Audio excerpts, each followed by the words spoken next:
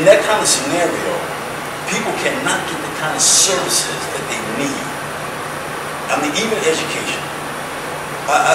One of the things that the program, when guys are on a track to go home, one of the things that they require people to get their GED. But they can't get their GED because there's a backlog in the educational system. They can't get, it's like a 1 to 2 year waiting list.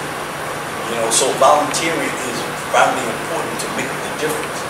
To give guys who want to get GED, who want to learn how to read, who want to come out the shadows, who want to stop being stigmatized and other, right? The volunteers are providing that service to so many people. And like I said,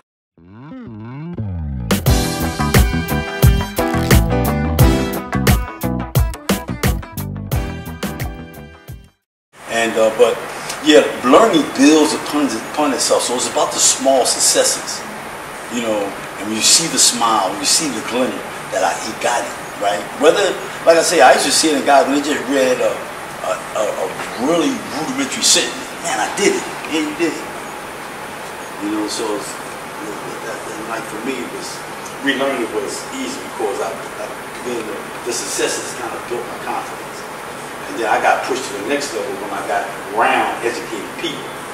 And it forced me to educate myself at a higher level in terms of, you know, kind of just catch up, you know. Because, I mean, I was in groups or people talking, I'm like, I don't know what the hell they're talking about. You know, they was talking about education and quoting certain things from history, you know. And so I went back and I read all the French philosophers, I mean, all the, you know, Renaissance philosophers and all that. So just to try to catch up with everybody else.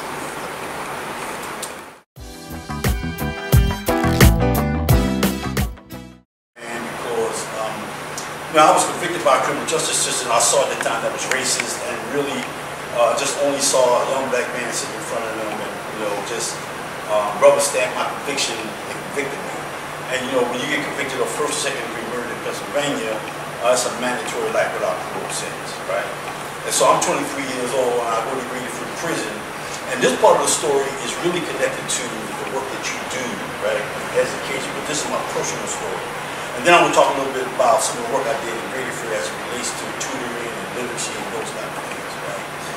Okay, so when I get to Graterford, whenever anybody goes to prison, the first thing they do is they give you a battery of tests, right? They sit you down and they take a needs assessment of you.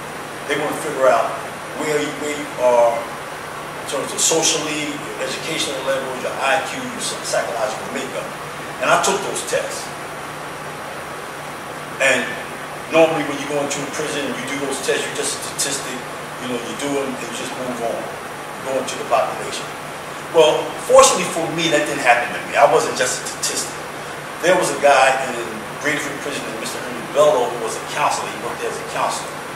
And he was one of the people that administered the test for me. And when the results came back, he sat me down. He said, young man, come here, sit down. I don't want to go over your test scores with you. And I said, okay. He said, you're reading at a second grade level. So your math skills are second grade. Your comprehension skills are third grade. And I'm sitting there saying, okay, but you're not telling me anything I don't know. I know I'm dumb, right? And I knew that as a result of a bad experience I had in elementary school. Most times, any of you can think back in your lives and think about a teacher, a parent, a friend, a neighbor, someone who really inspired you towards higher education, to encourage you and inspire you. Well, it was the opposite for me. I went to Robert Morris Elementary School, and at that time I had a teacher named Mrs. Gomez, someone who I will never forget because of the impact she had on my life. I called her the equal opportunity humiliator, because she often humiliated children, embarrassed them. And I remember one day we had a assembly, a career day, right? And you know, when you have a career day, you have all these professionals on the stage, doctors, policemen, firemen, and they gave these powerful talks, encouraging people about their particular professions. And I remember vividly when that thing was over, went back to the classroom, Mrs. Gomez said to everyone, look kids, when y'all go home, I want you to sit down and write a paragraph about what you want to be when you grow up. I was happy. I went home and I wrote my paragraph. See, When I was growing up, back in my neighborhood, there was an older guy, and on his back roof, he had a telescope.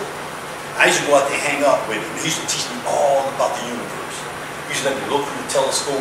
He used to teach me about the stars and the planets and all that. So I wrote my paragraph. That Monday morning when we got back into school, the teacher conducted the program. It was just like this. We were sitting in chairs, and she would call each student up. Each student would come up, read their paragraph, and at the end, Susie would say, I want to be a nurse. Or Tommy would say, I want to be a police officer. Or Mary said, I want to be a doctor. Or Johnny said, I want to be a fireman. And I sat there anxiously waiting my turn. When my turn came, she called my name. I come to the front of the class, I read my paragraph. I can't really remember what I said in that paragraph, but I know at the end, I said proudly, my head up, that I wanted to be an astronomer. It was kind of like out of left field. Everybody else wanted to be normal things. I wanted to be I had this big dream of being an astronomer, right? And so, like she recently looked at me like, an astronomer? Where do you get that notion from? You're not smart enough to be an astronomer. You're not that bright. You know how smart you have to be an astronomer? You know, all the kids laughed at me. When all of the kids got applause, I got laughed at. And she said, go back to your seat and come up with something you can actually do. I walked back to my seat humiliated, ashamed, and embarrassed. And what I did was, the impact of that was I kind of internalized that message that I wasn't that smart, that I wasn't that bright, right? So then I lost the value of education. Then I began to tell myself, because we tell ourselves stories even when they're not true. And actually, I could have told myself any story. I could have said, gee, what was she talking about? I'm one of the smartest people in the world. I could have told myself that story. But actually, I told myself the story that I wasn't that smart, I wasn't bright, so why should I go to school? And I dropped out of school in 10th grade. You wonder how the hell did you make it to 10th grade, right? Because I didn't go to school to learn. I just went to hang out with my friends. So that was the impact of my experience in the Philadelphia School District that kind of killed the value of education for me. So,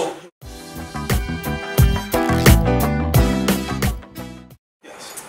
So you brought up how, in light of the fact that the prisons and jails aren't investing heavily in education, then there's space for people as volunteers to come in and support students.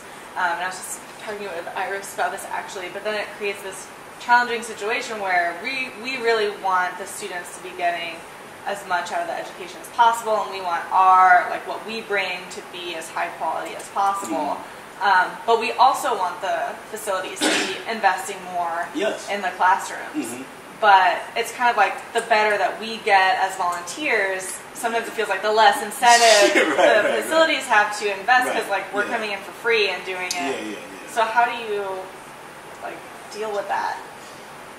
Yeah, issue? But that is you know, because what I know about prison systems, I mean, even with Inside Out, the first thing they say is it free? Yeah. It is free. Oh, yeah, it was free. Oh, yeah, honestly, I feel like that's a big part of how we get in the door so easily. Yeah, right. It's because it's free. Yeah. Right? And, you know, and that is one of the fallacies of doing this kind of work, because the system in this economic times where people are so adamant that no taxpayer money should be invested in education, they welcome free stuff, because nobody wants to step outside the box and say, man, we need to invest more in education in prisons. I mean, Obama has taken that step, and I think that's eventually that's going to filter down, you know, over the next couple of years. But you know, it's very difficult. And I think one of the things you can do is begin to put together statistics to show that the success that you have in. But you only go for so far, right? So it's going to take some investment or some the deeper involvement by the state in the educational process, so guys can go to the next level. You know, because you, like you said, you only take a guy so far, right? And so, although it's free, if they are, you know, this is the big if, they are really concerned, which I personally don't think they are. They're really concerned about a guy doing well and being successful. I mean, that should be a no-brainer, right? But I think you put together statistics and show where guys are making strides, and they just need that extra little push in terms of the next level of education beyond tutoring. Maybe somebody will you know, listen, and I think you do that through another way is through the Department of Education, who really looks at it from a different perspective than the people who are concerned about care, custody, and control. You can do it through the political system, state representatives, and city council people, because everybody is in this quandary about what do we do about recidivism, education in prison, and crime. And all those things come together. And people are looking for creative ways of how do we solve these problems. And so different issues and concerns. I'm finding so many different mentalities that it seems challenging. I don't say hard because the only thing hard is the concrete that we walk on. Everything else is a challenge. So